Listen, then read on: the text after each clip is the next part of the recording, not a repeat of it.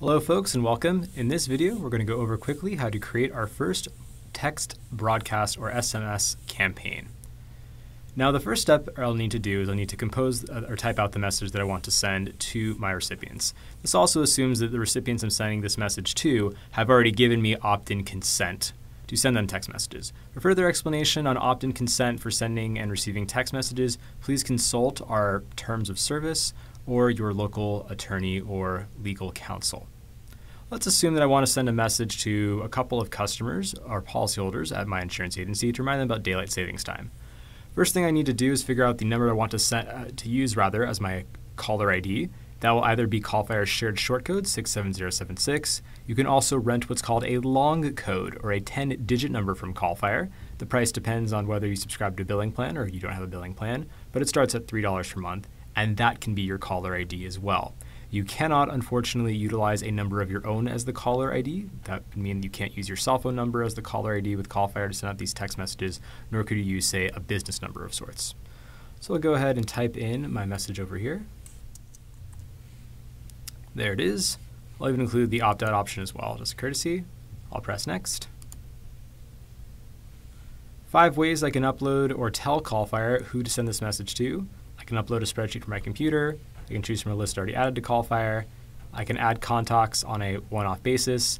If I had rented a keyword from CallFire, that would allow me to, for example, get folks to opt in. I could find all the opted in folks from that keyword by going to the filter option, or I can just copy and paste from a text source. Let's go ahead and copy and paste from a text source. Call this my first SMS campaign. Type my number over here and press submit. Now CallFire will go through the phone number validation process to ensure that it's a valid number, there's no issues with it. Okay, I'll go ahead and merge it with an existing contact. Press continue. I'll go ahead and agree to the terms of service. Excellent. I know that one number will receive a text message because under description it says 1 remaining. If I wanted to disable this batch and add a new batch, I could just press on disable and then press add contacts. I'll press the green next button to proceed to the next step. And go give this campaign a name. I'll call this my first text message broadcast.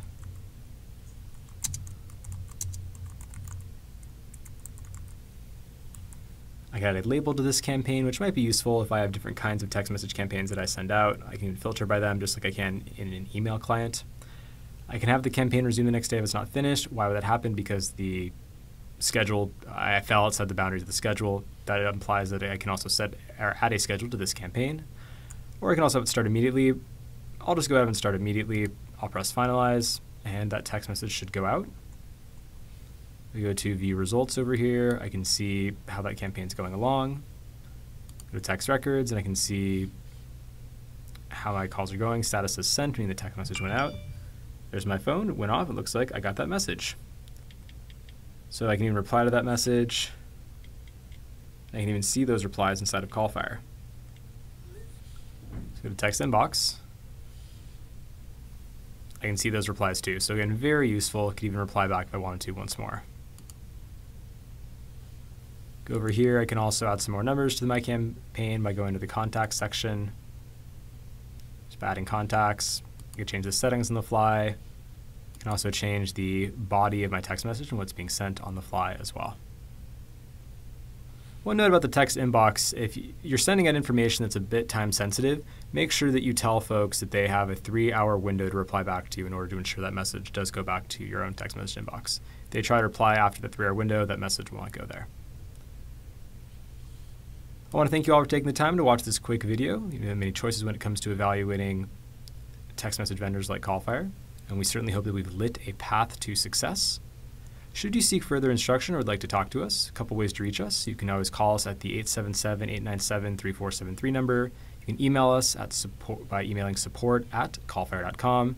If you're Twitter friendly, you could always tweet us. Our handle is @callfire. We have chat support here from 11 a.m. Eastern to 7 p.m. Eastern, Monday through Friday. Or if you're more of a visual learner, you can read through our robust and very easy to use help documentation over here. Again, thanks for watching.